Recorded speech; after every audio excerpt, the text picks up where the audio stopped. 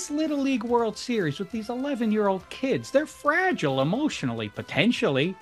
Now, they feel good about themselves because they were on a regional all-star team, and then that team won some games. And now all of a sudden, they're on national TV playing the other best 11-year-olds on the planet Earth right now.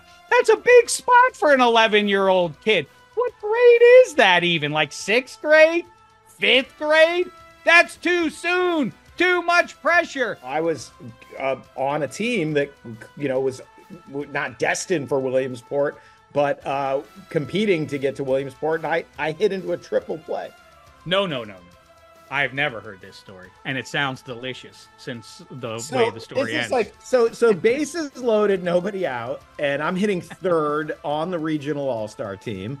And you know how in Little League, even when it matters, you have kids coaching the bases? Mm-hmm.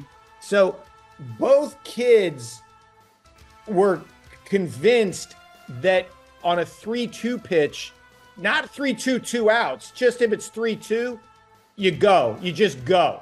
So I hit a line drive right to the shortstop.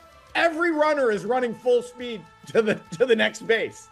And they're like, oh, okay, I'll step on second and lob it. Did he ever even throw it? Did he just touch all the bases himself? I did not get out of the batter's box. I was like, okay, I think we were down a run, and I was like, here we go. Hit a line drive at the shortstop, innings over. You talk about core memories and all of that.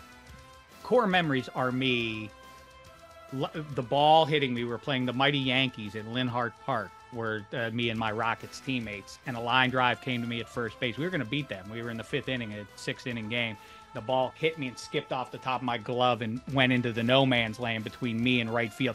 And right there, during the inning, he swapped the center fielder and me, and he took over first base because he was so upset with me. It damaged me, and I remain damaged to this day because of it. And I'm also damaged by the fact that I wasn't on the all-star team because I was a lefty, and still am, as it turns out. I threw 3 perfect innings, but then in the 4th inning, I walked the bases full. Then the only girl in the league who happened to be a lefty too, and I plunked her right between the shoulder blades and got yanked there. Same guy came and took me out of the game right then and there. That was hurtful. Wow.